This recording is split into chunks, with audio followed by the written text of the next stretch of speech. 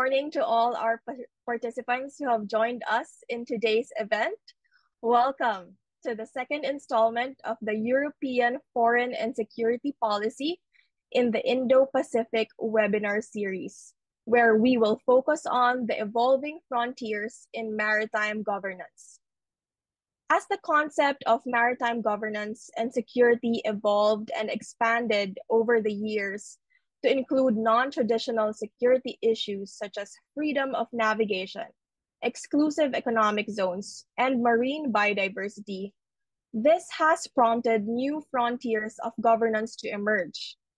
This session of the webinar will particularly examine possible partnerships and cooperation states can pursue in the realms of public-private partnerships, regional cooperation, marine biodiversity, and the maritime commons, as well as what role the European foreign and security policy with its Indo-Pacific strategy can play.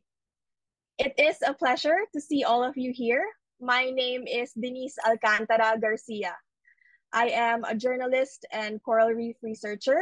I am a Fulbright alumna who recently graduated from the University of California, San Diego's Scripps Institution of Oceanography, where I took up Master of Advanced Studies in Marine Biodiversity and Conservation. I am currently a postmasteral fellow at De La Salle University's Brother Alfred Shields FSC Ocean Research Center, where I am currently looking into the intersections of reef science and governance to inform policies related to coral reef management and conservation in the Philippines. It is a pleasure to be with all of you here, despite the really rainy weather here in Manila. And I will be your host and moderator for today's program. So today's webinar is brought to you by Facts Asia, Friedrich-Ebert-Stiftung Philippines, and the Foundation for the National Interest. To officially open the session, may we call on Vice Admiral Jose Luis Alano, Chairman, Board of Trustees of the Foundation for National Interest, followed by Ms. Marie Schroeter, FES Resident Representative, for our welcoming remarks. Vice Admiral? His Excellency Andreas Michael Pafernoska, German Ambassador to the Philippines, Ms. Marie Schroeter, FES Resident Representative, distinguished guests, our esteemed speakers, fellow Filipinos of a maritime nation, ladies and gentlemen, a wonderful maritime archipelagic morning to everyone.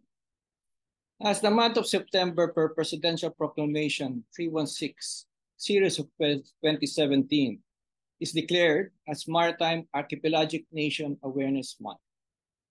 The proclamation, which is only 6 years, highlights the Philippines' commitment to exercise good governance in protecting the nation's marine wealth under its maritime jurisdiction, with a purpose to harmonize, integrate, and synchronize programs and activities that will raise national consciousness on maritime and archipelagic issues and policies, as well as to foster partnership between public and private sectors to further promote public awareness on maritime and archipelagic concerns. As we welcome you, it is just fitting that we acknowledge Facts Asia in collaboration with Friedrich-Ebert-Stiftung Philippines in organizing the second event in the webinar series of the European Foreign Security Policy in the Pacific, entitled Evolving Frontiers in Maritime Governance. For this morning's event, we will look into the changing dynamics of maritime governance. Regional states are increasingly challenged to balance interests in maritime security while preserving sustainable biodiversity and allowing private sectors to secure business interests. In particular, the webinar will examine which possible partnership and cooperation that states pursue in the aforementioned realms, and what role European foreign security policy with its Indo-Pacific strategy can play. This is highly relevant with the current regional geopolitical developments that is facing challenges to ocean governance, particularly on activities causing maritime or rather marine value and environmental degradation, in the likes of massive reclamation and artificial island building, illegal, unreported, and unregulated fishing, or of recent, highly volatile incidents between law enforcement agents of claimant states in the South China Sea. Further heightened with the recent publication of China's latest version of its national map, which would surely make for a lively discussion. Through the efforts of our organizing team, and as with previous webinar, we are again fortunate to have assembled an esteemed panel of international experts who will unpack for us the various issues surrounding ocean governance, addressing the topic from different perspectives. We have Mr. Gunter Erhard, founder, head consultant of Erhard Consulting. Dr. Charina Lynn Amadeo Repollo, Deputy Director for Research and Development, Marine Science Institute, University of the Philippines. And Ms. Benedetta Girardi, Strategic Analyst, The Hague Center for Strategic Studies. For those who have been following the webinar series, welcome again. It is great to have you back, and we highly appreciate your patronage. For those who are with us virtually for the first time, we too welcome you and look forward to your valued participation, which reflects your commitment to an open and free discussion towards crafting meaningful policies for good governance in our maritime domain. Allow me to conclude with a quote by historian Fernand Braudel. The seas have been the matrix of civilization. Mabuhay sa inyong lahat.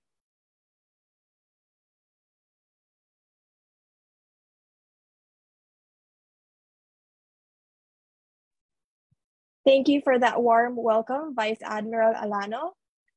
Now we welcome Ms. Marie Schroeter. Thank you, Denise.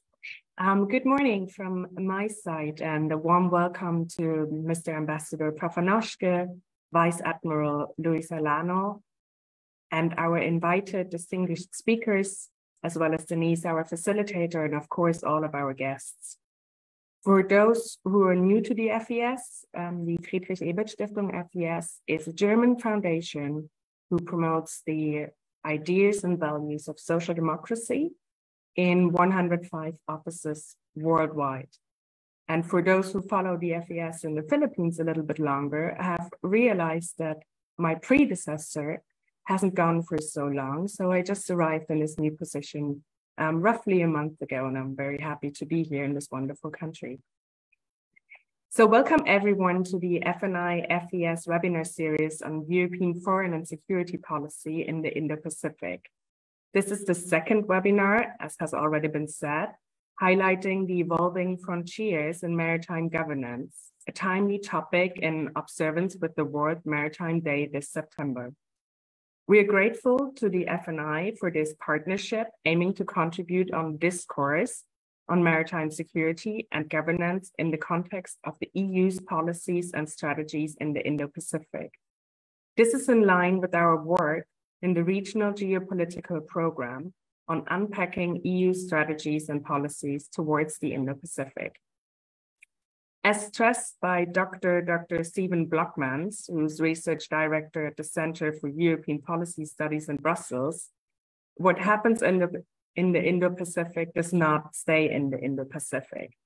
Whether it is maritime security, freedom of navigation, trade, or climate change, developments in this region have a direct bearing on economic and social realities in the EU.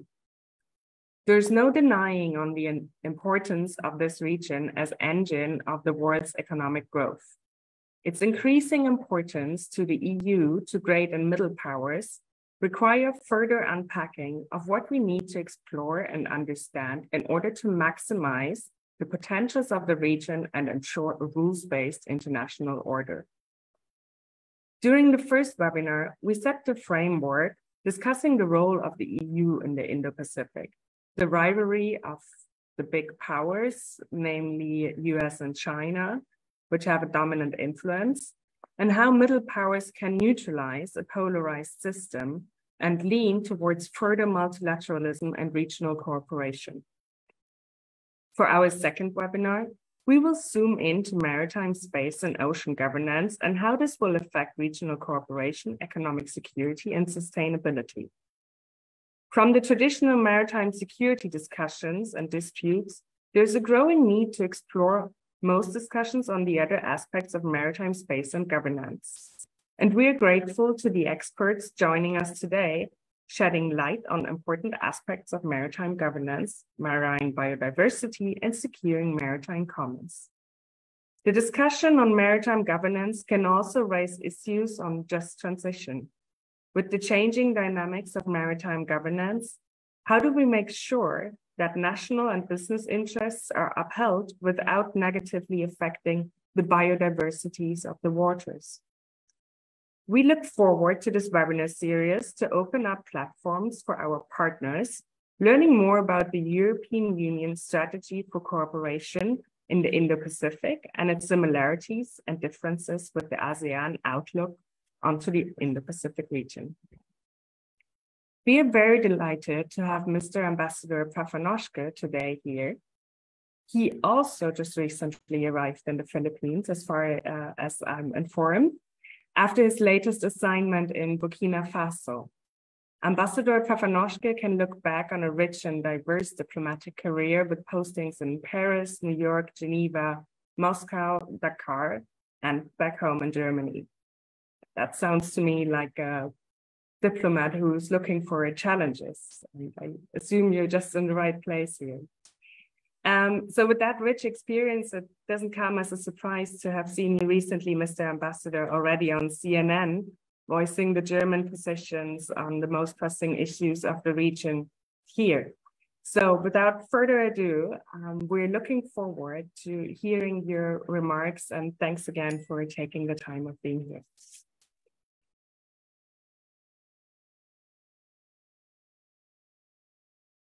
Well, thank you so much. I hope you can hear me and see me.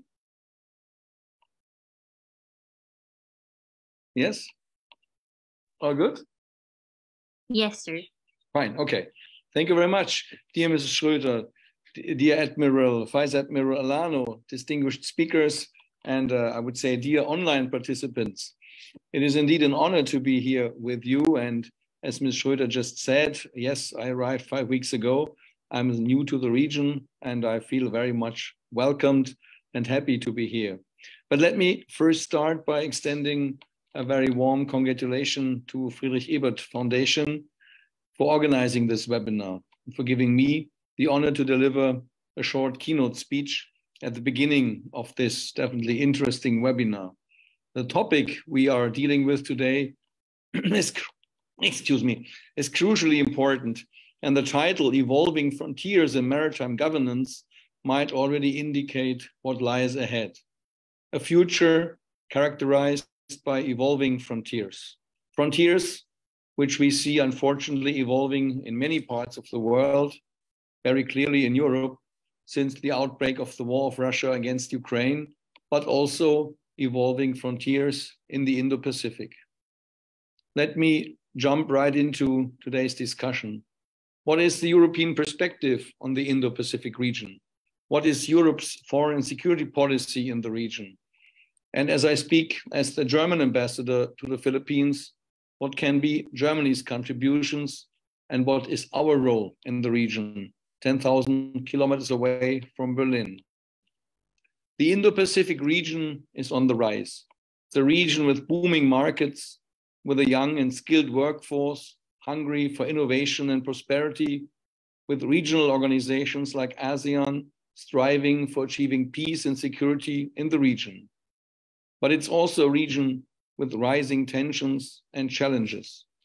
Recent events in the South China Sea have very clearly demonstrated how fragile the situation is and how important it is to find sustainable and negotiated solutions for peace and stability in the region.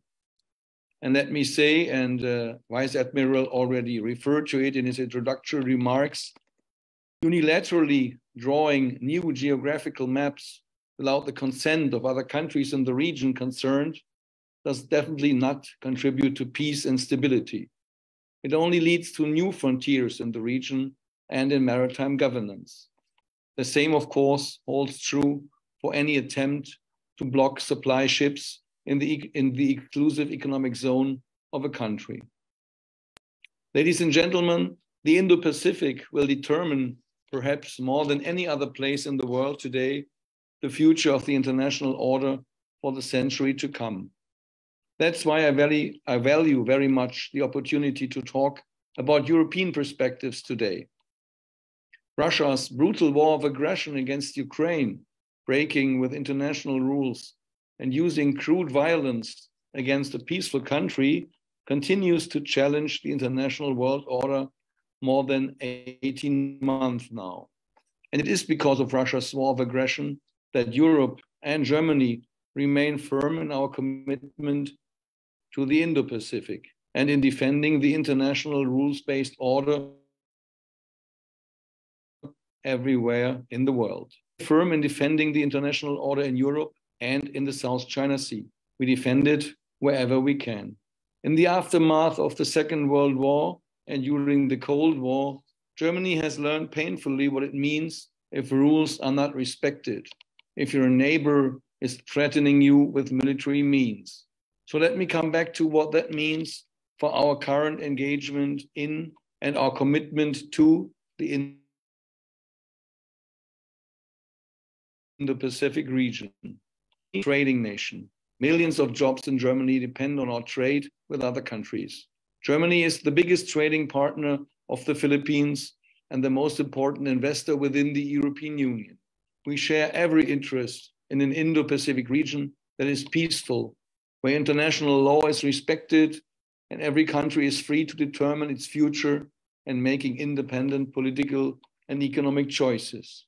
New frontiers, new borders are the last we need and the last we want to see. This includes, of course, security of shipping routes in Southeast Asia and sea lines of communication of vital interest to the EU and Germany. Instability in this vital region would affect 1/3 of global maritime trade, which crosses through the South China Sea. As a result, the EU and Germany are expanding our cooperation in working closely with all our partners in the region with the aim to uphold a rules-based order that has been the essential foundation for unprecedented growth, peace, and stability in the region over the last decades. The Philippines are a very important partner in this respect. In 2020, Germany has adopted its policy guidelines for the Indo-Pacific. Germany pursues an approach that is open, transparent, and inclusive, an approach based on rules and multilateral cooperation that stands to benefit everyone. With these guidelines, we commit to step up our engagement vis-à-vis ASEAN by different initiatives. In the area of strengthening peace and security, the German government is continuing its efforts to protect the rules-based international order in the South China Sea by doing its utmost to safeguard the principles of UNCLOS and expanding security and defense cooperation with our regional partners. We would like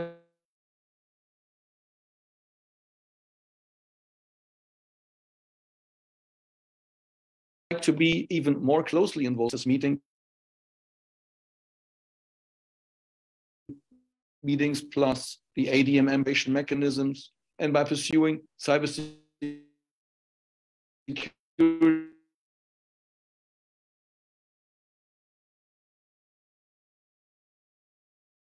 cooperation and dialogue region. The 2016 Arbitral Award on the South China Sea. The award of 2016 is legally binding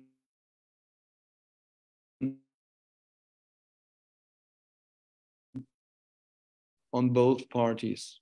We learn on the aggression of Chinese Coast Guard boats against resupply missions to Sierra Madre at the second Thomas Shelf. We would also be willing to support the creation of a legally binding code of conduct between there is the wish of countries concerned to pursue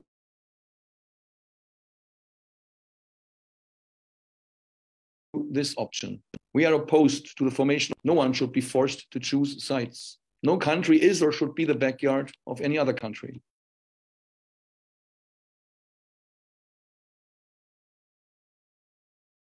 Germany will always support multilateral cooperation to reduce tensions, as well as limits the risk of escalation and solve disputes peacefully. Excuse me, Ladies and gentlemen, Ambassador. disputes around land claims are not yet. Yes? Your connection is a bit unstable, so if you could maybe speak slower so that we can catch some of the words.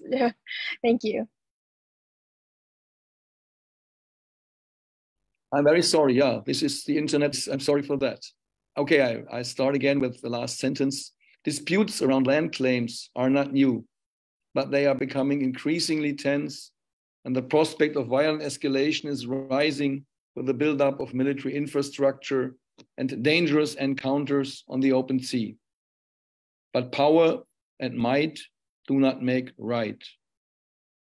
Ladies and gentlemen, Germany is definitely not an Indo-Pacific power in military terms, and we do have no intention to become one. Other partners, including European partners, are better positioned to do so. We have no permanent military presence, and we are not striving for it in the region. Our presence in the region is focused on Europe's role as a partner interested in defending the international rules-based order and in promoting mutually advantageous economic relations. We do this as a member of the EU, and we align ourselves fully with the EU strategy for the Indo-Pacific. Ladies and gentlemen, I'm convinced that evolving new frontiers are in nobody's interest. Countries in the region, with the support of friends and like-minded partners, should do their utmost to avoid new maritime frontiers. We need dialogue, sustainable solutions, and the future of the region. Germany stands ready to face these pressing challenges together with our partners in the Indo-Pacific. I wish this webinar all success. May it contribute to avoiding the evolvement of new frontiers. Thank you very much for your attention, and very sorry if the connection was not as it should be. I hope you got the gist of my message, and I hope maybe in the future, in the hours to come, it will be better to listen to what I might have to add. Thank you very much for your attention again. Thank you. Thank you very much for that comprehensive and enlightening remarks from Ambassador Pafernoschke. Indeed, the Indo-Pacific region has been one of the areas that have received increased interest from international actors. Its popularity and importance in the international arena in recent years may be linked to the growing significance of the oceans, not just in the realm of security, but in economics, politics, culture, and the environment. The Indo-Pacific contains numerous resources, trade routes, maritime infrastructures, and shipment ports whose values have increased due to the globalization and growing interdependencies among states. The importance of its maritime space is highlighted by the increased involvement of great and middle powers.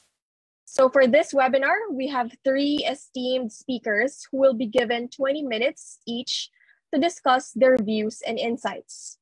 Before I introduce them, our organizers have requested a quick photo session.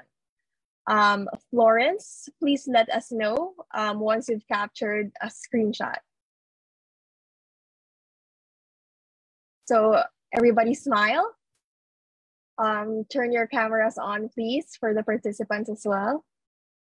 Oh, 1, 2, 3, smile. Okay, one more. All right, thank you so much. Thank you, Florence. So now we can go into the discussion. Let us start delving into this relevant discussion as I introduce our first speaker for today's webinar, Mr. Gunther Erhalt. He is the founder and head consultant of Erhalt Consulting. Mr. Gunther is a U.S. Navy veteran and has regional fishery management organization experience. He graduated from Middlebury Institute of International Studies with a master's degree in international trade and economic diplomacy. He has worked on projects for international groups such as the United States Coast Guard, the Department of Fisheries and Oceans Canada, Global Fishing Watch, and Japanese research institutions. He is an aspiring polyglot who currently speaks Mandarin, Japanese, and English. Let us welcome Mr. Gunther Erhalt. Thank you so much. Thank you for inviting me to present here today. There we go. I know the Germans in the audience might be surprised that I am American with such a name, but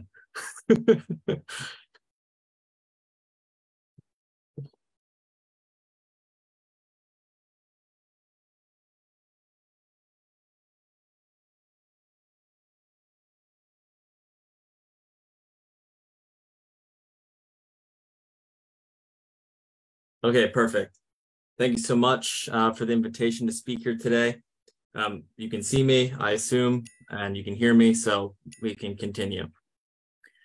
So today I want to talk about public and private partnerships in maritime governance. As stated, I have been working in this field for a while now, mostly with coast guards and enforcement bodies dealing in illegal fisheries. Thank you, this is the slide I want. So working with US Coast Guard, Canada, Republic of Korea, I've conversations with Maldives, Sri Lanka, and so on. So throughout the Asia-Pacific region. Next slide. Sorry, excuse me, Mr. Erhalt, we can't see you actually. Can you turn on your video? My video is on. Oh, there you go. Thank you. Okay. So the way I look at it is there's two different ways of looking at public-private partnerships. There's one, which is the true definition of the word, where the government and private industry work together in collaboration to create a unique entity, which is partially operated by the government and also by private industry. And there's another way of looking at that type of partnership, which can be where the government comes out with policy or proposal, which is then funneled through NGOs who can actually do some of the work in regions that governments may not be able to reach. If we look at some of those policies or proposals being put out by governments, we can see that, for example, President Joe Biden put out a memorandum against combating illegal fishing and labor abuses in the ocean. We have the EU carding policies, which can go through and force governments, industries in certain regions to act in order to make sure that their products can continue to be imported or exported to the EU countries. And we also have other instances with Canada and the United States offering up money to different platforms and industries to solve some capability gaps in certain regions. So to give some examples of those, we have Global Fishing Watch, Skylight, TMT. These are NGOs operating in the region, operating across the world, who are trying to fill some of the gaps that governments are unable to do. With the ease of getting satellite data and big data, some Silicon Valley groups like Global Fishing Watch, which is originally started by Google, realize that they can start utilizing AI, machine learning to fill some of those gaps that the governments are unable to do in certain regions, utilizing the AIS, satellite imagery, optical imagery, and so on. We have other groups like MDA Space, or MDA, EU, Crimerio as well, who operate more closer to what a true public-private partnership is, with the government and private industry working in tandem within these organizations to provide a product, to provide a service, which can help in maritime governance and MDA. Next slide. So now let's go, thank you. Let's go into examples of what that would be. Oh, next slide, please. So I quickly just mentioned MDA. MDA Space is a Canadian-owned company in geointelligence and satellite systems, robotics, and space operations. They work in Canada on a lot of their satellites as well as their space station. But recently, Canada has came into a more public-private partnership, true sense of the word, with MDA, with RadarSat, so radar satellite, in order to have the oceans scanned and to have better imagery of those regions. There was a gap where there was imagery of vessels close to shore, which could be provided originally through the EU satellites, but not within the open ocean. So Canada worked with their team in MDA to create a new platform, which can identify more satellite radar imagery in different areas which previously were dark. Next slide. And here's an example of what that tool looks like. Each of these vessels located here around the Galapagos Islands are represented by these green, yellow, and orange dots. You can then click on individual vessels and see the actual radar imagery of that vessel, as well as gaining some intelligence and information on what that vessel is and who they are. Next slide. And this tool is very useful. Canada investing in tools like this helps not only them in their maritime domain awareness, but can help other regions as well. Canada and MDA partnering with the Pacific Island countries, 15 of them, which operate the largest EEZs in the world when all put together. These are, small countries with small populations, but a lot of ocean to try and cover. And it can make things very difficult. So Canada stepping up, helping with the creation of this platform and providing it to these nations to help in their enforcement of their EEZs, protect their sovereignty from illegal fishing and other illicit maritime acts, not only benefits Canada because the illicit crimes happening within this EEZ can make their way back to Taiwan, to Korea, to Japan, to the US, to Canada, either through importation, through dirty supply chain, and so on. So this doesn't just help Canada, but it helps other nations as well, and works as a good diplomatic play to show Canada's good faith in this region. Next slide. And on top of that, we mentioned how governments are working with NGOs and the same type of public-private partnership type of situation. They can give money to these NGOs to investigate and improve their tools, which the governments do not have, and that these tools can then be provided to other governments to also enforce and protect their maritime boundaries. But on top of that, the programs that are created by Canada are also being fed into those NGO platforms, which are provided for free to other countries. So Canada investing in this public-private partnership to get better radar satellite can then also help other countries through these NGOs and improving just global maritime domain awareness. Next slide. Outside of the MDA dark vessel detection software, we also have Crimerio. Now, this is an EU program that some of the room are probably familiar with. Cumerio stands for Capacity Building in Maritime Domain Awareness in the Indian Ocean region.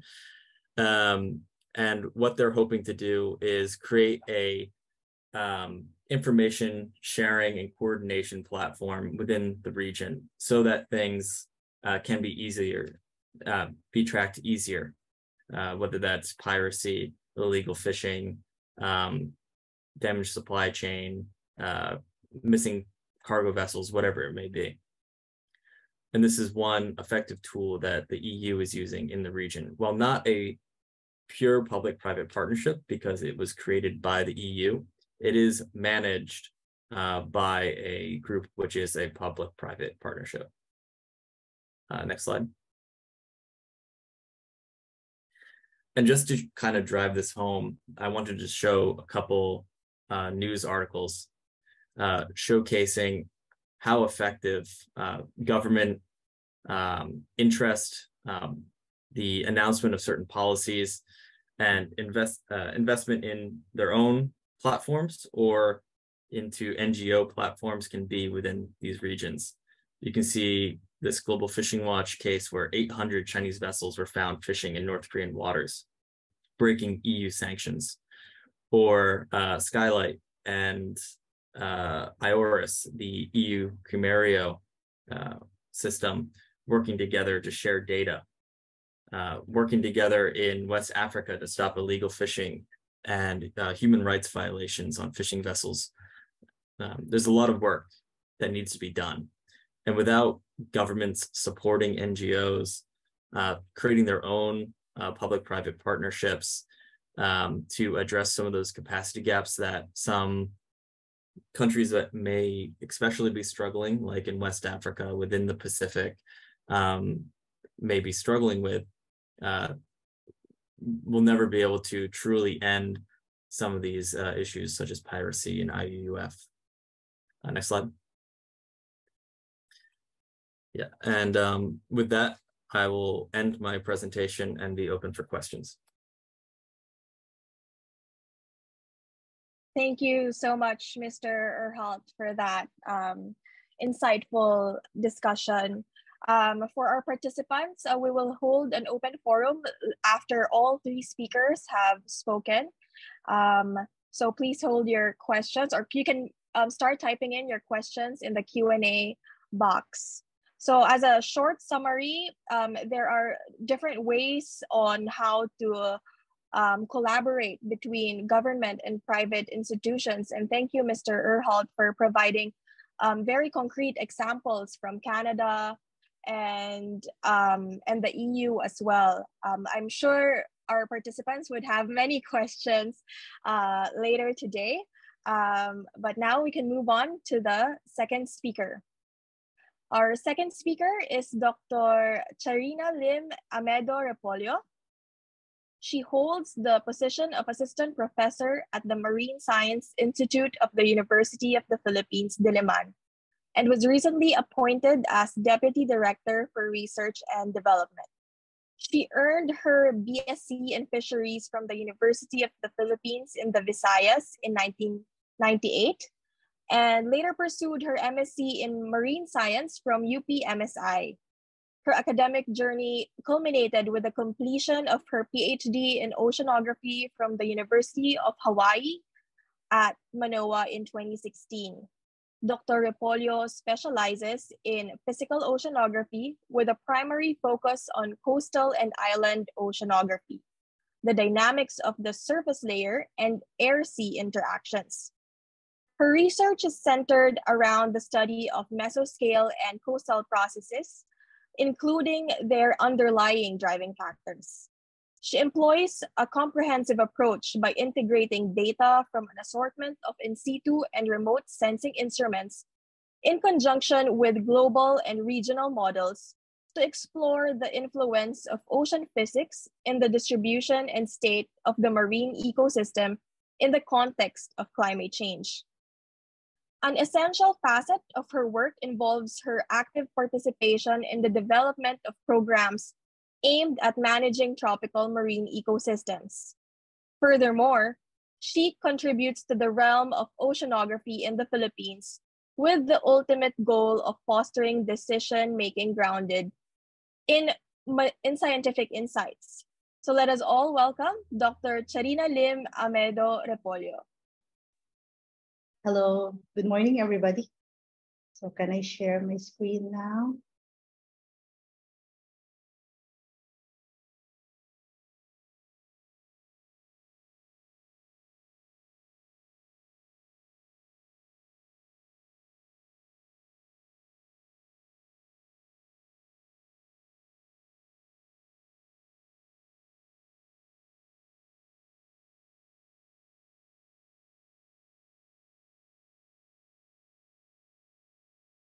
Okay, can you see my screen?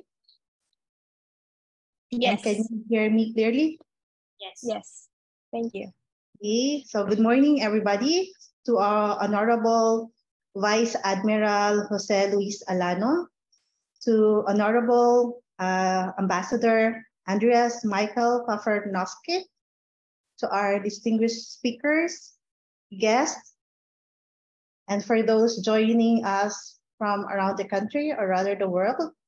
I'm truly delighted to be here with you today as we gather for this important webinar.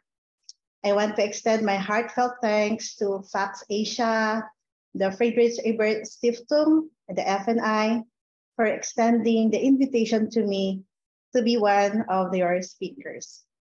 So, regional cooperation in marine biodiversity conservation is a crucial aspect of the Philippines' effort to protect and sustainably manage its marine resources.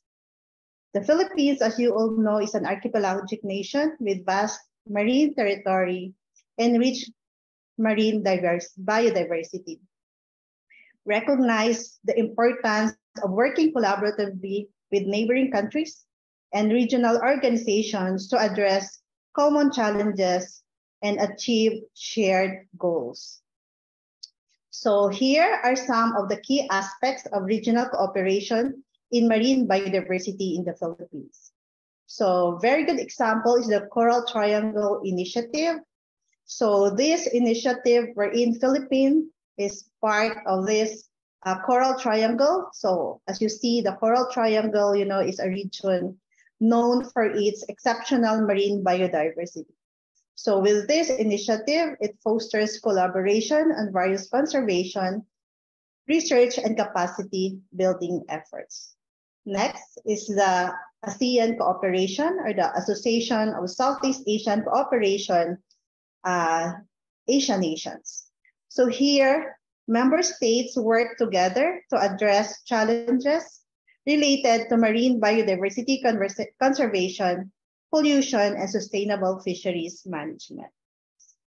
Next is the Regional Fisheries Management Organizations, or what they call the RFMOs.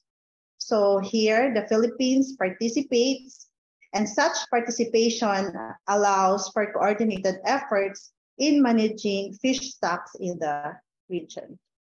And next is the Transboundary Marine Protected Areas. So this one is a collaborative efforts with neighboring countries that led to the establishment of transboundary MPAs in the Sulu-Sulawesi seascape.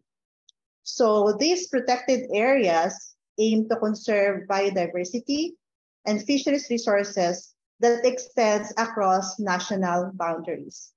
And next is the conduct of marine scientific research. So this area I am active with in our institute. So here, the Philippines engage in joint marine scientific research and data sharing agreements with neighboring countries. And this collaboration contributes to a better understanding of our marine ecosystems and species distributions, leading to a more informed conservation efforts. And then the last one is the regional agreements and the protocols. So Philippines is a signatory to several regional agreements and protocols related to marine biodiversity. And this includes those under the Convention on Biological Diversity, which is called CBD, which I will discuss further in my presentation. So first, let me introduce to you to the interesting marine environment of the Philippines. As you know, Philippines is an archipelagic country.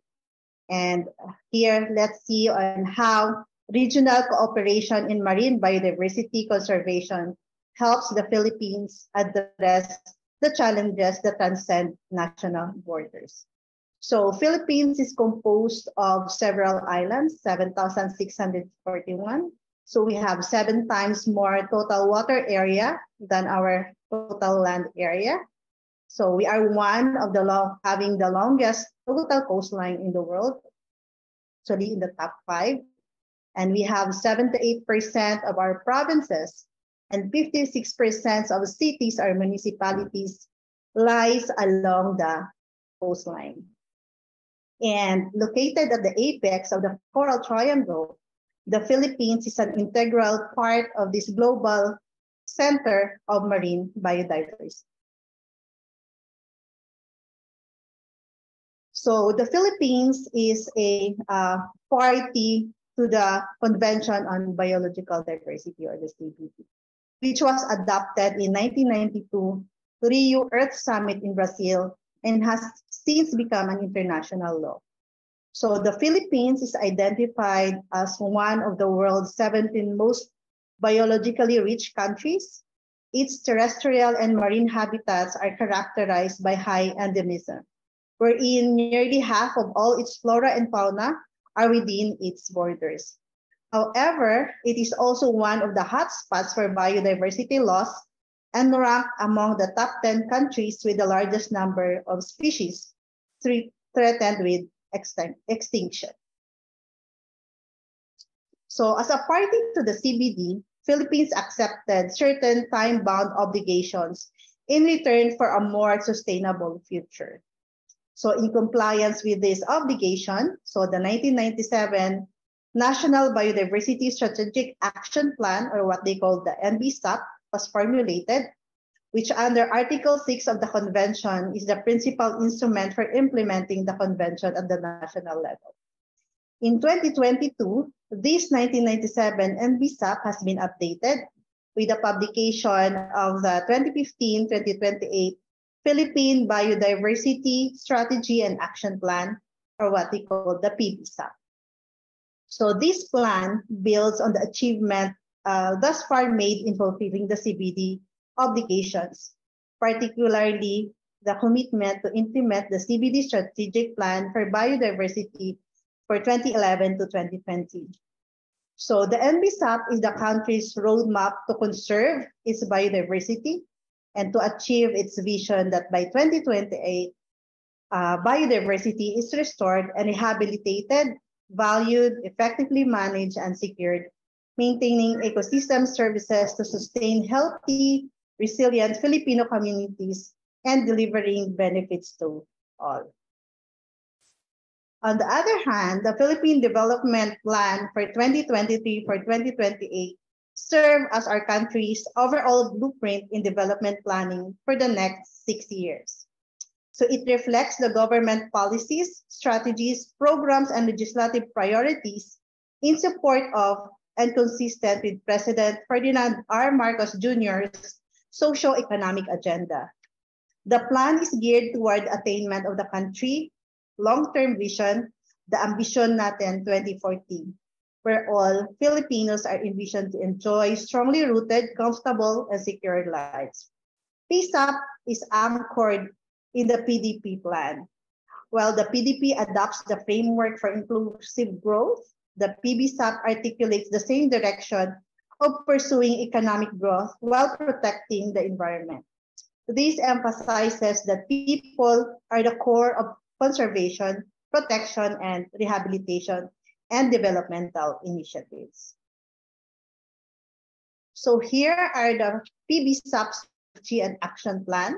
So it has identified 20 targets to address conservation, ecosystem services, human well-being, reduce threats in biodiversity, and address the drivers of those threats. So, as a contracting party to the CBD, the Philippines submits to the convention every 5 years a national report of measures it has taken for the implementation of provisions of the convention and their effectiveness in meeting the objectives of the convention. And from the latest 6th national report for CBD in 2019, DNR reported that 50 are on track. So you can see it here. And they were able to achieve the targets, while 5 are with progress in insufficient rate. Those that are crossed with a diagonal red line. So last December 19, 2022, the coming Montreal Global Biodiversity Framework, or what they call the KMGBF, was adopted by the 5th Conference of Party, or the COP15, to the CBD, to which the Philippines is also a party. So here was the meeting held in Montreal. And shown here are the 4 goals and the 23 action-oriented targets of the KMGBF. So one that I will highlight here is the agreement of the GBF in the protection of 30% of the Earth's land and ocean by the year of 2030, which is the KMGF Target 3 here inside the red circle, or simply called the 30 by 30. So here is what they call the KMGF PSAP wheel, showing how the PSAP contributes to achieving national targets and international commitments. So this is a sort of an overview of the Philippine biodiversity strategy and action plan as the overall framework for biodiversity conservation in the country, and that how the Philippines envisions to operationalize the KMGF and its linkages to the country's medium-term plan and international commitments like the PDP Development Plan and the BBNJ Treaty. So in the Philippines, the DNR under the BMB, or the Biodiversity Management Bureau, has developed an initial roadmap that projects an area of 18.5% of terrestrial and 16% of marine protected areas in the Philippines under the National Integrated Protected Area System, or NIPAS, by 2030. To achieve the 30 by 30, we have yet to protect 14.5% of total Philippine land area and 28.58% of Philippine sea area. Moreover, the BMB is currently developing a national policy for the identification and recognition of other effective area-based conservation measures, or what they call OECMs, in order to account for the contribution of these areas to the overall 30 by 30 commitment of the country. So currently, here are the initiatives of the DNR. So presently, spearheading the updating of the PBSAP in line with the KMGBF through conduct of series of consultations and workshops. And then conduct national consultation workshop on the draft DNR administrative order for the identification and the recognition of other effective area-based conservation measures. And mainstreaming biodiversity across sectors, like biodiversity-friendly enterprises, BD-friendly agricultural practices, enhancing BD conservation in mining operation, urban biodiversity conservation, mainstreaming in the infrastructure sector. So in recognition of the growing efforts and willingness of institutions and organizations to help achieve the ambitious global conservation target, so a recent event was held, and in there they formally launched the 30 by 30 Philippines, and was organized by DNR BMB in partnership with Wildlife Conservation Society of the Philippines through their 30 by 30 Accelerator Grant and Bloomberg Ocean Fund. and is also supported by different partners like the embassies of the United Kingdom and France in the Philippines, the United National Development Program through the GBF Early Action Support and Biodiversity Corridor projects, the Philippine National Commission for UNESCO, USAID Inspire Project, Forest Foundation of the Philippines, Center for Sustainability Philippines, Save Philippine Seas, and the Ocean 5, which is the MPA support network, wherein the Marine Science Institute is part of through the Marine Environment and Resources Foundation, together with Rare Philippines, Oceana, WWF Philippines, and Conservation International Philippines. So WCS, or the Wildlife Conservation Society, takes an integrated science-driven approach to support and help finance the global 30 by 30 target to maximize co-benefits for biodiversity, climate mitigation, and adaptation for both nature and people as efficiently as possible, while enhancing indigenous people and local communities' well-being. Currently, WCS is working with confirmed and potential donors to complete the design of the institutional arrangements for the funding partnership among the different donors for the high ambition co-investment platform, and thus accelerate and gather support to deliver the 30 by 30 commitments in priority countries, including the Philippines. So, marine diversity conservation in the Philippines is a complex and critical endeavor that requires concerted effort from various stakeholders. To effectively conserve marine biodiversity in the Philippines, the European Union as a partner can maybe contribute significantly to these efforts through financial support, technical expertise, knowledge sharing, and collaborative initiatives. The EU can also work closely with the Philippine government, NGOs, local communities, and other stakeholders to develop and implement comprehensive marine conservation strategies and projects. Additionally, the EU can also play a role in advocating global commitments to protect marine biodiversity, such as those outlined in international agreements like the Convention on Biological Diversity and the Sustainable Development Goals, and support the 30 by 30 Philippines. So at Marine Science Institute, we also have initiative to support the effort for regional marine biodiversity conservation. So here you can see our office here at the University of the Philippines inside the Diliman campus, and our floating assets. And end of this year, we are receiving 4 more floating assets that will be co-managed by different SUCs from the Bicol University, University of the Philippine Visayas, and the Mindanao State University.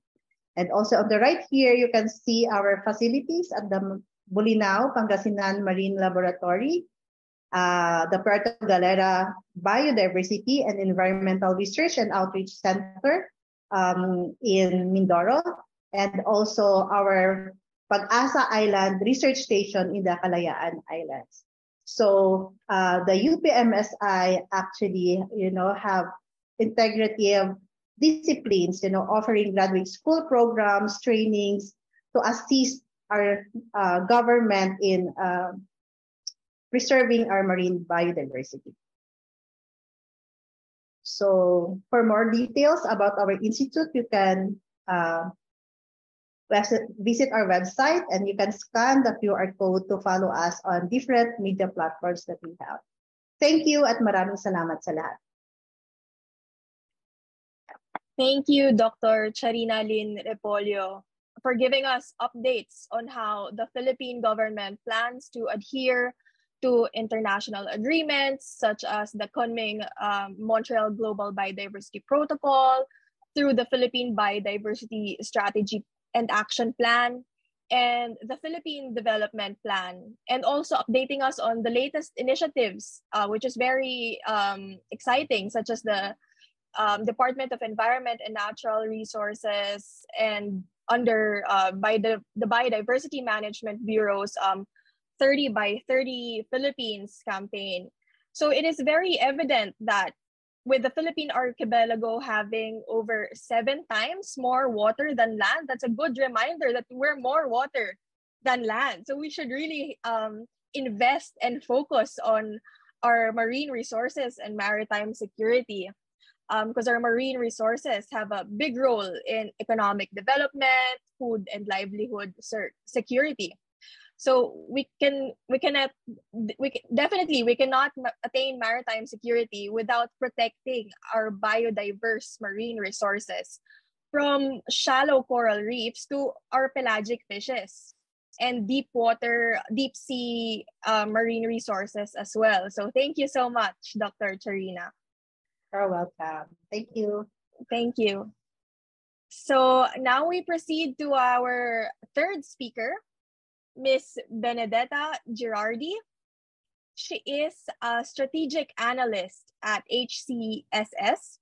Her primary research interests regard the geopolitics and geoeconomics of the Indo-Pacific, European defense and security policy, and the interactions and ties between Europe, China, and the United States.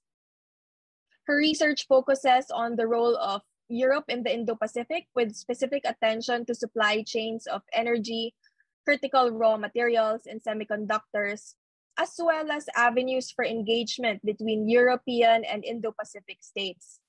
Benedetta's work also looks at maritime security and the importance of free and open sea lines of communication. Some of the projects she has worked on examine the importance of guarding the maritime commons, the role of critical raw materials for the European defense industry, and the centrality of maritime choke points to global trade and security.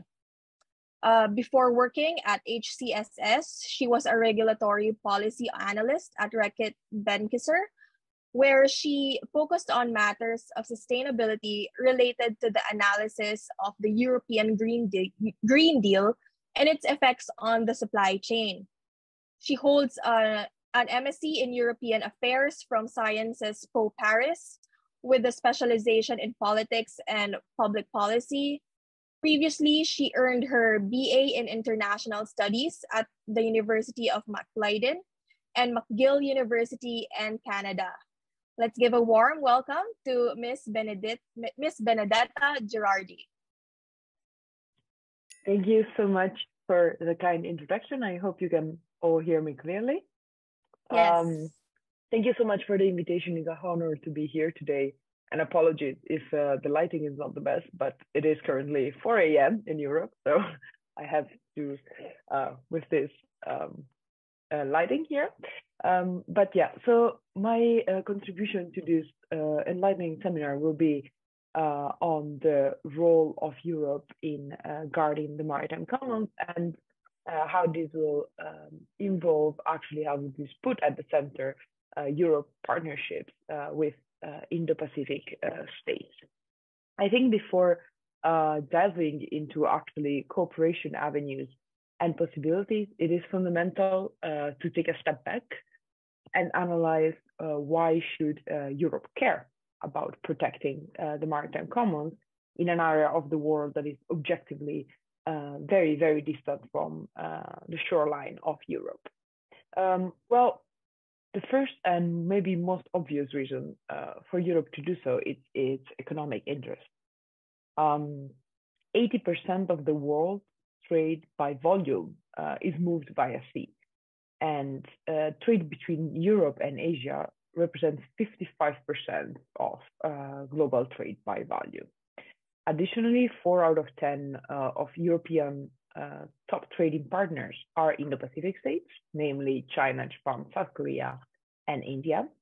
And ASEAN as a whole is the 3rd largest trading partner for the European Union.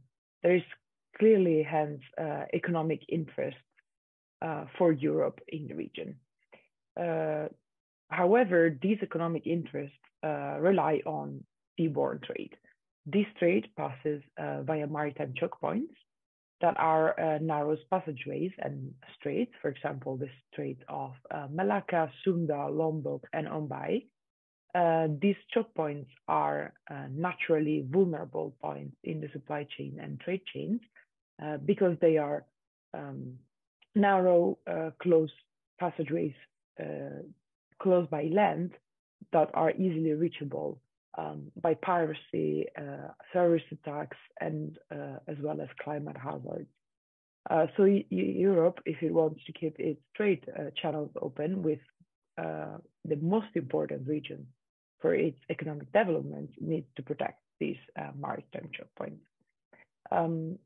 However, there is also another reason why Europe should care about guarding the maritime commons in the Indo-Pacific.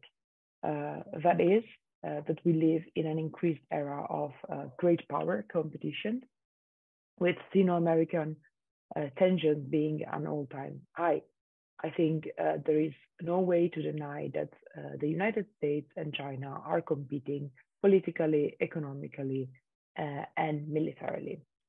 This means that the world is evolving toward a polarized system. However, for Europe and the EU, it's very important to actually upkeep a multilateral order and an international order based on rules and the rule of law. This is the other reason why it's extremely important for Europe to actually play an active role in guarding the maritime commons in the Indo-Pacific and not only stand by and be a spectator to a situation of evolving importance. I think we can definitely see the shift in interest and priority of Europe and the renewed attention that European states have found for the Indo-Pacific. A witnessing of this is the booming, flourishing of Indo-Pacific strategies in European states. France, the Netherlands, Germany, and last but not least, the European Union itself have operated Indo-Pacific strategies in the last years. The first was France in 2018, and we go up to the European Union adopting its strategy for cooperation in the Indo-Pacific in September 2021. And these strategies all signal our commitment of European states to the region. The European Union strategy is of particular relevance and importance because it outlines the involvement of the EU as a whole and as a bloc towards the Indo-Pacific region. The EU strategy for cooperation in the Indo-Pacific presents a committed naval presence in the Indo-Pacific, especially through joint exercises and port calls.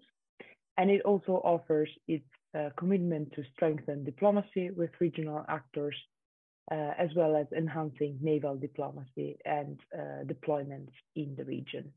It also establishes the Enhancing Security Cooperation in and with Asia initiative, which is very important to reach out to regional partners. And it is a commitment to promote sustainable development goals and bridge Europe with the Indo-Pacific. So the strategy is a very good starting point, and it also resonates partially with ASEAN outlook on the Indo-Pacific, which is very important stepping stone on which ASEAN and Europe could build further cooperation. However, it is also very important to be realistic about what Europe can actually do in the Indo-Pacific. In fact, European states have very limited naval capacities, especially when it comes to military vessels. Europe does not have as many ships materially as, for example, the US and China. Doesn't even get close to that. And even the ships that it has are needed to be deployed very carefully. In fact, not because the country has the vessels, it means that it can deploy them. Usually there is a ratio of 4:1. So for each 4 vessels that a country has, 1 can be deployed because the others will be busy in training, reparation, and other such commitments.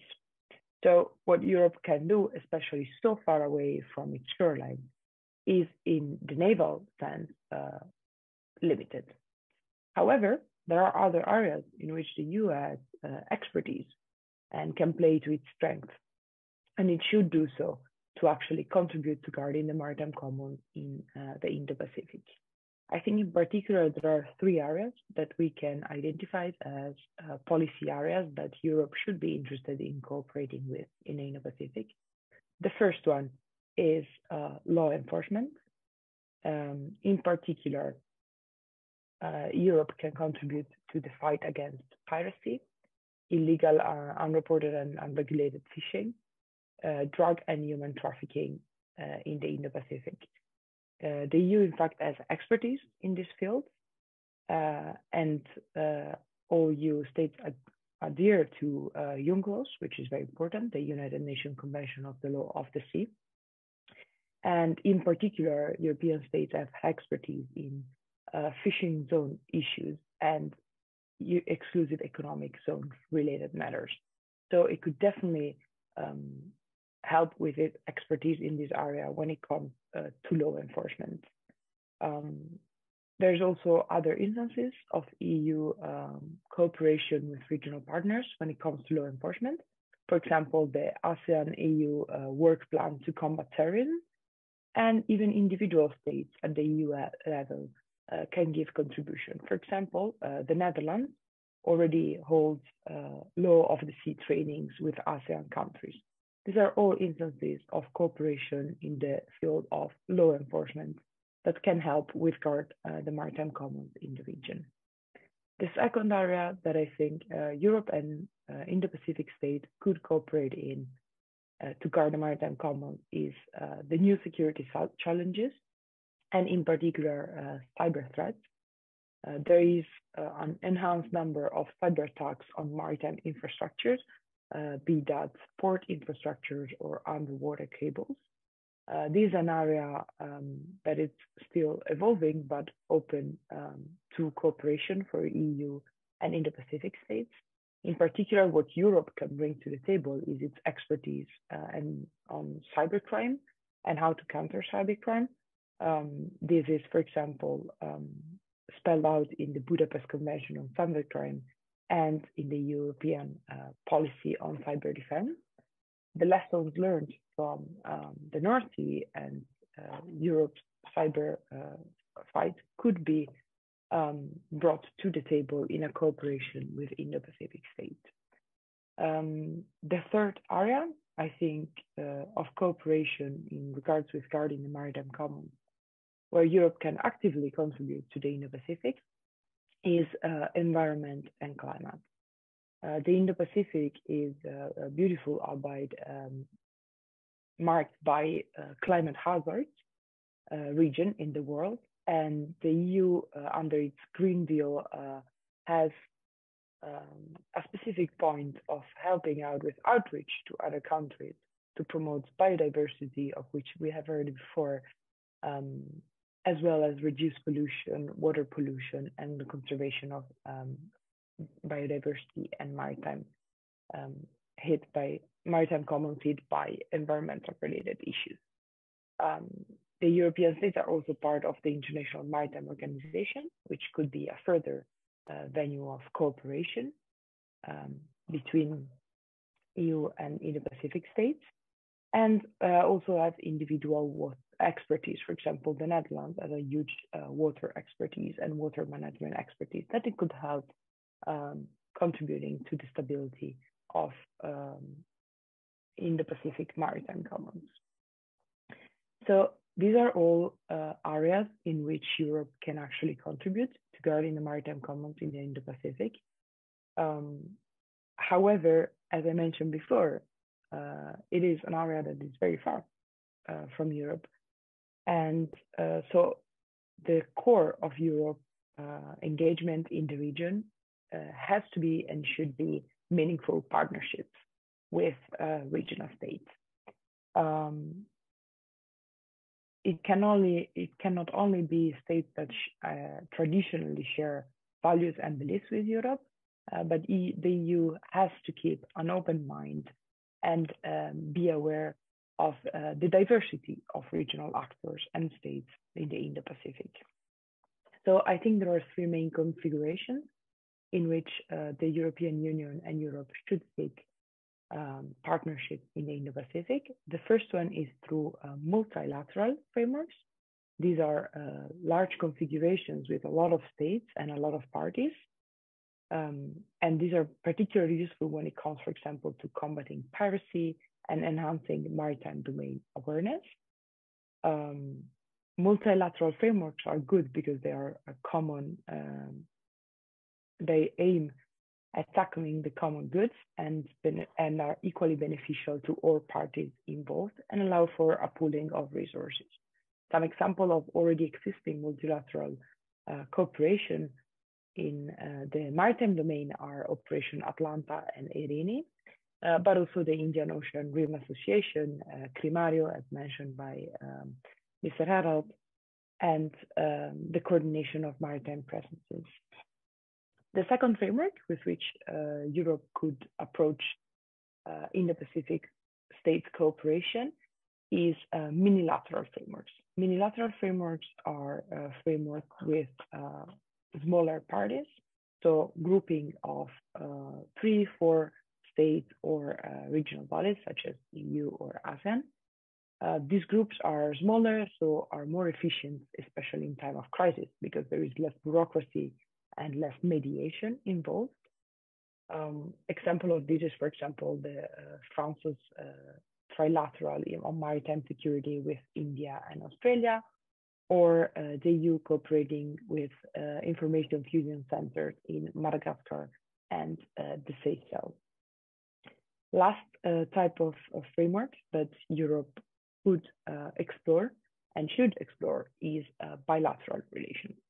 European states already have presence of embassies and consulates in the Pacific states.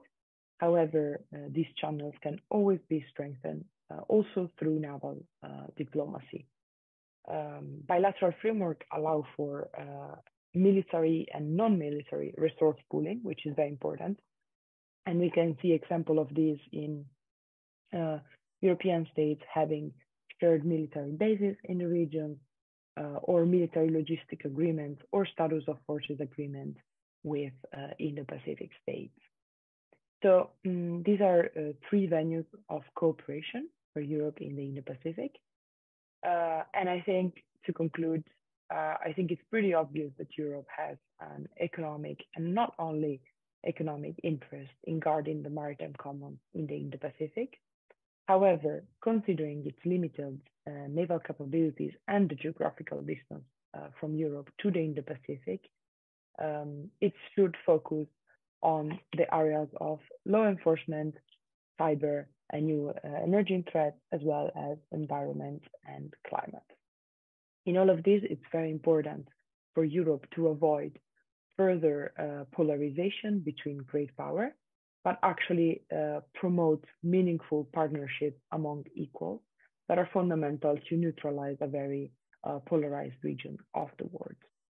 So to begin with, Europe needs to start listening to the needs of Indo-Pacific states, really see the needs of their partners and try to cater to them as much as possible through already existing expertise and frameworks, or by creating a new one. Strategies such as the EU strategy for cooperation in the Indo-Pacific are a good start. However, I am personally convinced that more concrete actions need to be taken to actually further very, very central and important cooperation with Indo-Pacific states. Deploying vessels in the region is a good signal of support to Indo-Pacific states, but it's not sufficient. So I think there's a lot more that Europe can do in cooperation, fundamentally in cooperation with Indo-Pacific states. Thank you so much. Thank you, Ms. Gerardi, for joining us despite the time difference. I hope you still get to sleep later today. But sharing your expertise on the European Union's perspective on maritime security in the Indo-Pacific is truly valuable for us to understand Europe's stand and role on ASEAN maritime issues. It is evident that Indo-Pacific nations such as the Philippines cannot battle maritime disputes and issues alone. What I gathered from your talk is that creating meaningful partnerships is or should be of high priority. And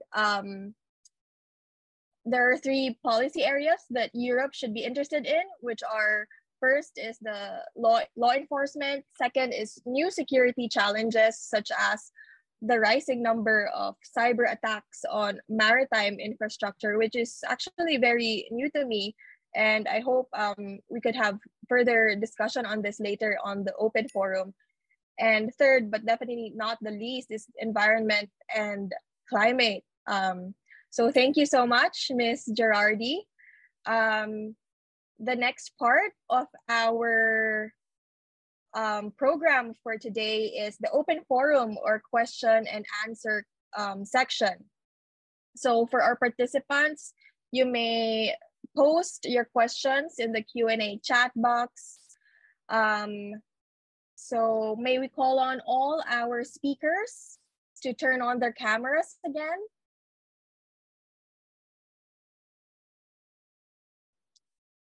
Even Ambassador and Ms. Schroeter, I hope you can still join us. Thank you. So please don't hesitate to type in more of your questions for our open forum. Okay, so let's get the ball rolling. So for the first round, this is addressed for the ambassador and Ms. Schroeter. Does Germany have programs to help countries such as the Philippines to improve their maritime governance? Yes, if I may, this is a question directly addressed to me. Mm-hmm. Yeah, I mean, there is no one-size-fits-all program for maritime governance. Mm-hmm. It's different everywhere in the world. So such a program would look different, I guess, for an African country than for the Philippines. Mm-hmm. Insofar, I would say I'm not aware that we have that for the Philippines. It is not yet in place, but definitely we would be willing to look into that should the government of the Philippines approach us to work with them on developing such a program. Yes. And then we would certainly be able to find not a standardized, but a Philippine special solution that would fit the country. That would be my short answer to that question. Thank you so much, Ambassador. Yes, there is no silver bullet in solving maritime governance issues. Thank you for that. The next question is for Dr. Amedo Repolio. There are 2 questions actually. What are the challenges in our human resource development in terms of expertise in the area of marine science and governance? Do we have the capacity to actually solve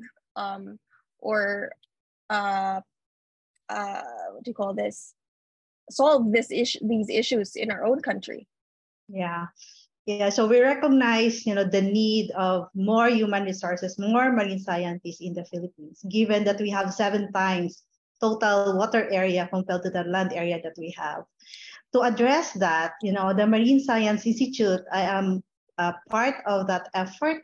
We are developing programs to capacitate the employees of our national agencies. So we have the professional masters in tropical marine ecosystem management to do that.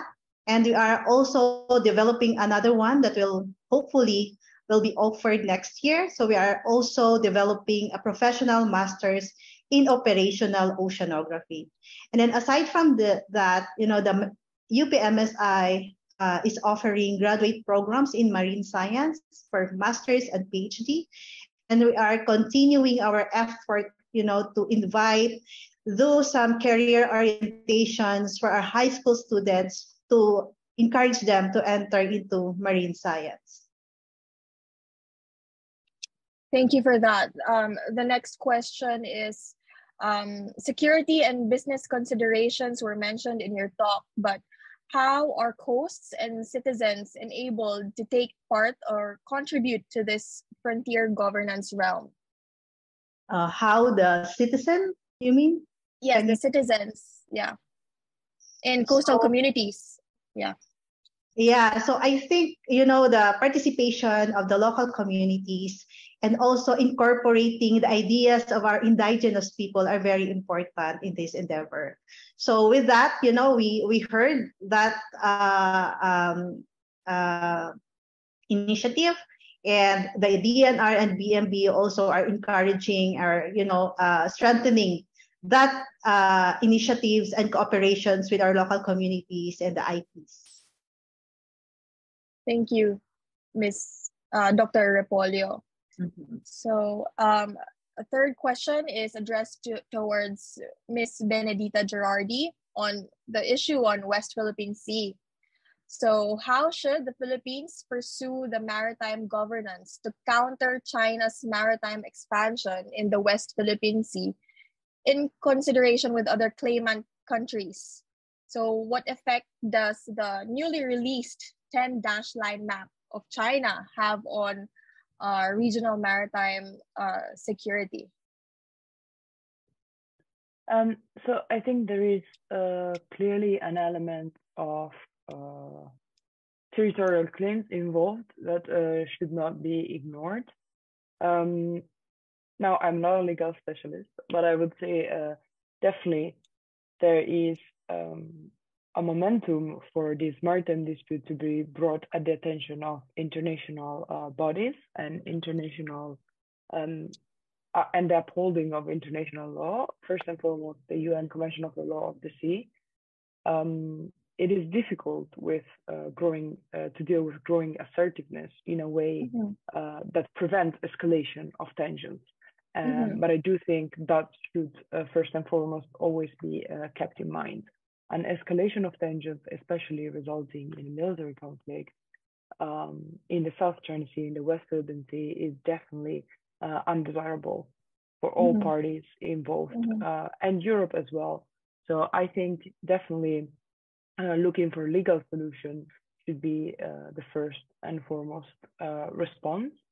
However, keeping in mind the delicate balance of powers that we currently see in the region, and the undesirability of an armed conflict in literally quite explosive part of the world. Thank you for that, Ms. Gerardi. The next question, maybe the ambassador could answer this question if you think this is fit to your expertise. Is EU's strategy fit to respond to China's growing assertiveness in the South China Sea?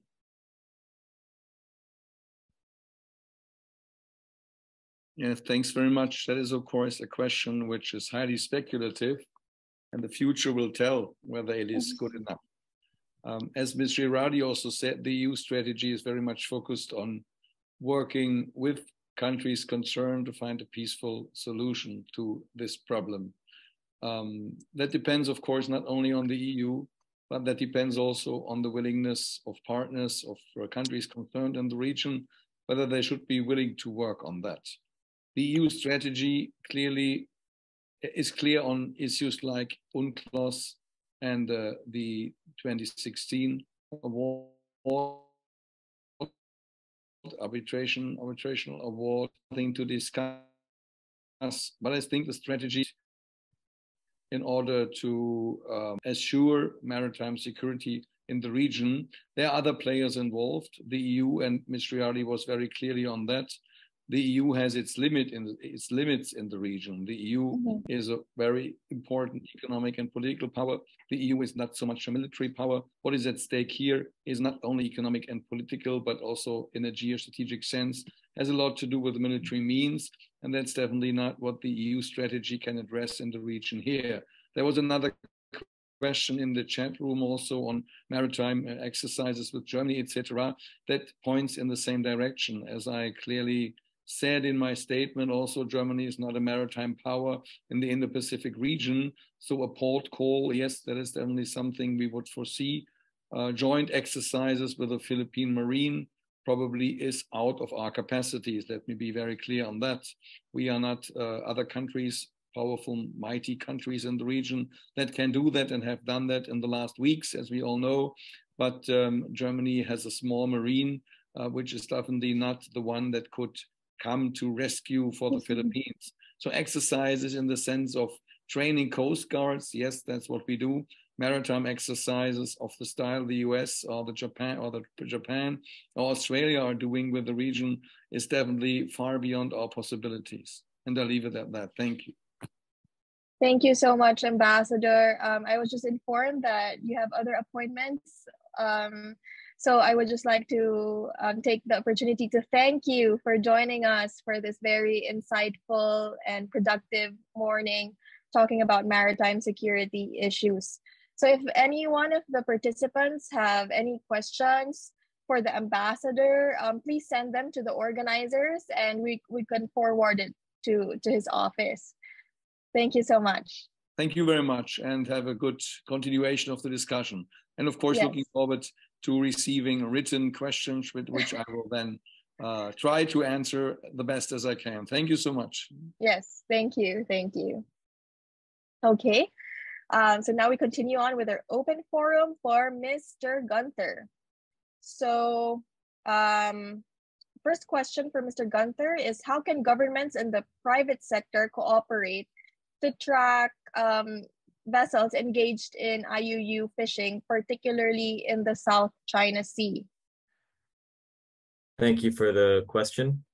I think one way that can be done is to look at how other governments have been doing it in the Asia region. One of the NGOs that I mentioned, Global Fishing Watch, recently did a very in-depth, I guess it was 2 years ago, in-depth research on dark vessels operating in North Korea. I mentioned it before, about 800 vessels found in North Korea.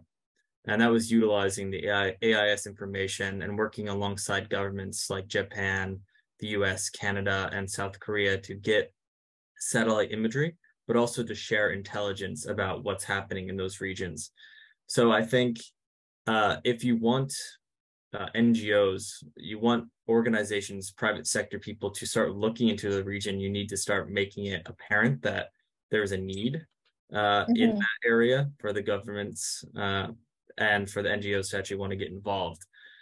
So I think first reaching out to some of these groups to see if they're willing to collaborate with you and look into these issues and trying to understand what exactly you would need for that region. Is it satellite imagery? Is it optical? Is it nightlight detection? All that would be very important before you start reaching out to some of these groups. Okay, so our government must be very clear on what we want and need for as help from other private entities, correct? Yes, and be willing to share some information with them.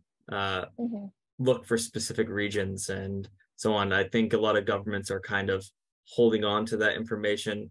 In the past, there's groups, and no need to call them out by name, but groups that were getting very bad names for trying to do enforcement in the maritime space on their own, NGOs. There's a lot more NGOs now who are trying to work alongside the governments. They're not trying to do things on their own. So sharing certain aspects of intelligence with them will be very helpful instead of worrying, I think. Is there any initiative in the private sector on information sharing and transparency? Like, is there an advocacy for that as well? There is. For example, again, Global Fishing Watch does transparency through data, trying to share governmental VMS so that you can track all vessels linked to that country. Or, as I mentioned, EU Comerio is trying to create an open platform so that all governments in certain regions can communicate more clearly about the risks happening in that area. Okay, thank you, Mr. Gunther. So we go to a question on local governance for Dr. Repolyo again. The question is, how does the Philippine government ensure that the Philippine Development Plan through the PBSAP will attain the goals of economic development and sustained and or restored biodiversity by 2028 with continuing unsustainable coastal development? A refined PBSAP cannot make a robust biodiversity and national economy. How do local government units of the Philippines make a contribution towards the protection of its municipal waters and maritime resources? Yeah, so I can feel the disheartening question regarding the unsustainable coastal development that we have. Mm-hmm. Yeah, if you heard, the reclamation activities in Manila Bay, the offshore mining that we have in Cagayan, in Lingayen Gulf, and the continuous sand mining activities, in our coastal areas, these have impact to our marine environment. And I think as a scientist, the first thing that we can do, to ensure that we are targeting, the PDP plan that we have, is to ensure that our laws or policies are strictly implemented, and those laws and policies should be backed by science. So strict monitoring and research is very important to assist our government on how to streamline our policies and on how to provide information to policymakers. Are there active monitoring efforts by local coastal communities or maybe the national government? Yeah, actually there are, monitoring efforts for those activities. It's a multi-part monitoring. It's been going. I think it's part of the guidelines of our national agencies to do the monitoring. But I think the stricter one would be helpful for the government, and also, the proper guidelines and implementation of a stricter policy and laws for those activities should be implemented. Have there been efforts to also increase capacity in local government units, because they are the frontliners in fighting these unsustainable development? Yeah, capacity building and education, awareness to local people are also very important for them to be able to, sometimes for example, for marine protected area actually are very successful if it's locally managed, by the communities around them. And we saw that, that it's very effective for the local government units to be involved, and capacitating them and have an educational awareness for them will be a great help, to ensure that we have a robust biodiversity, and in balance with our national economic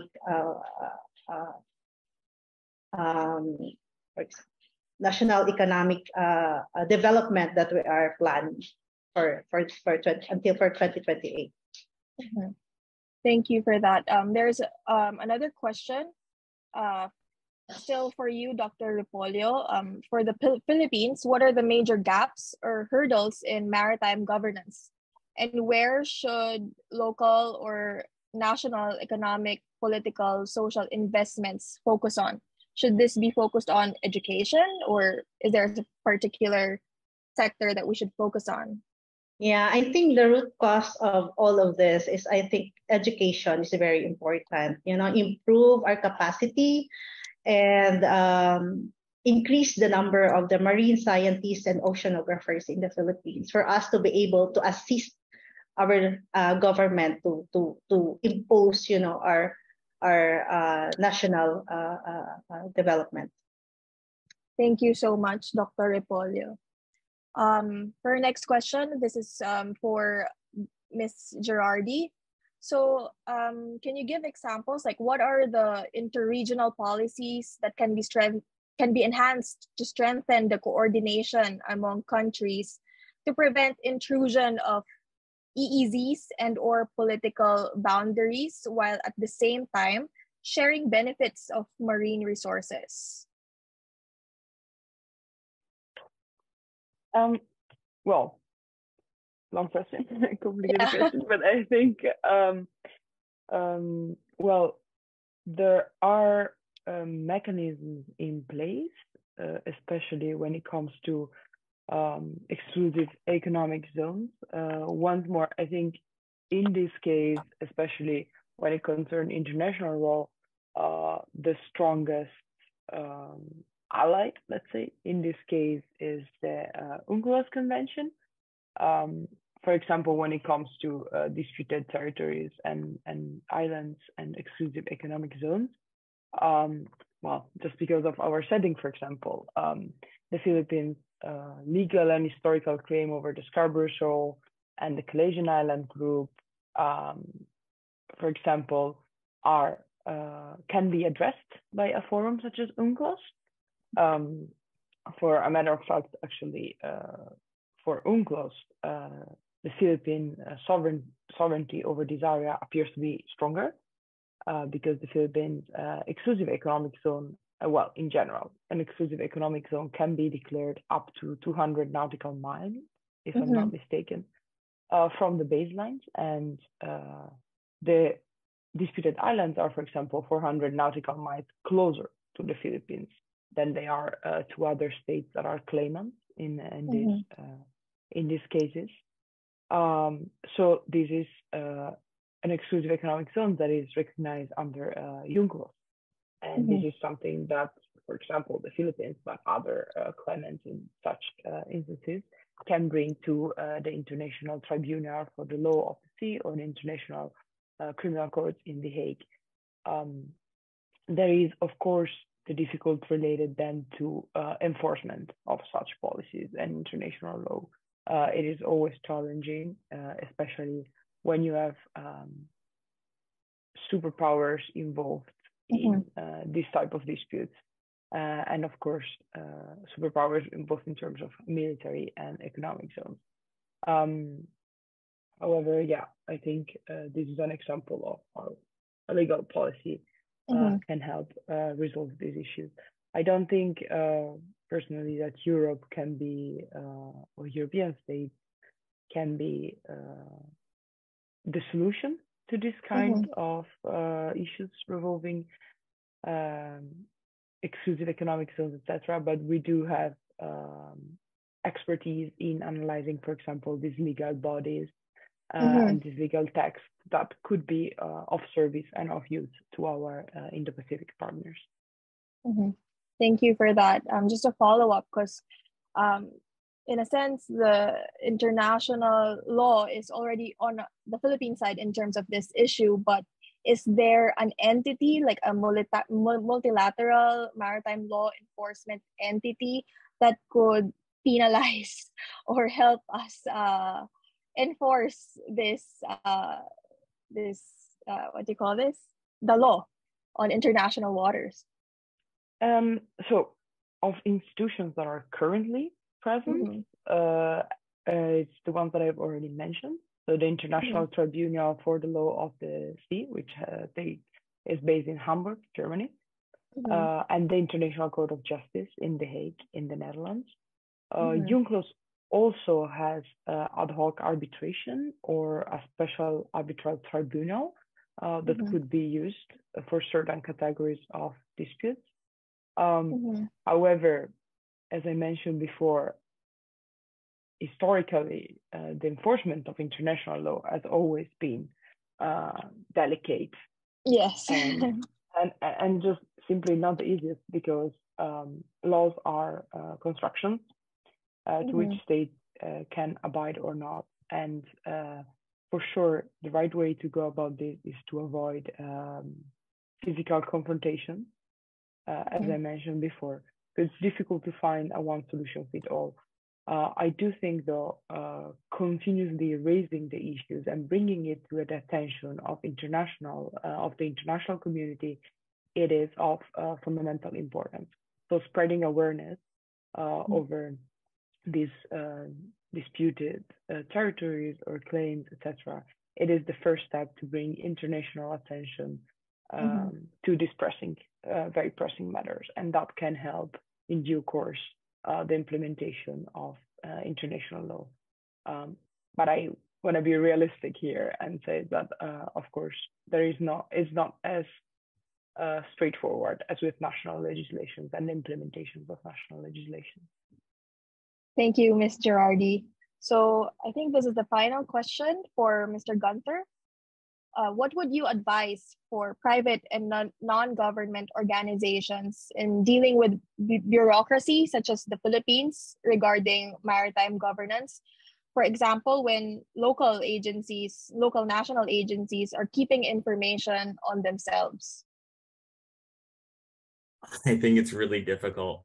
I think it just takes a fair amount of trust building between the governments and the organizations that they're working with, signing MOUs, probably working with those private companies or those NGOs on a bunch of different projects before all that trust can be built to be willing to share some of that information.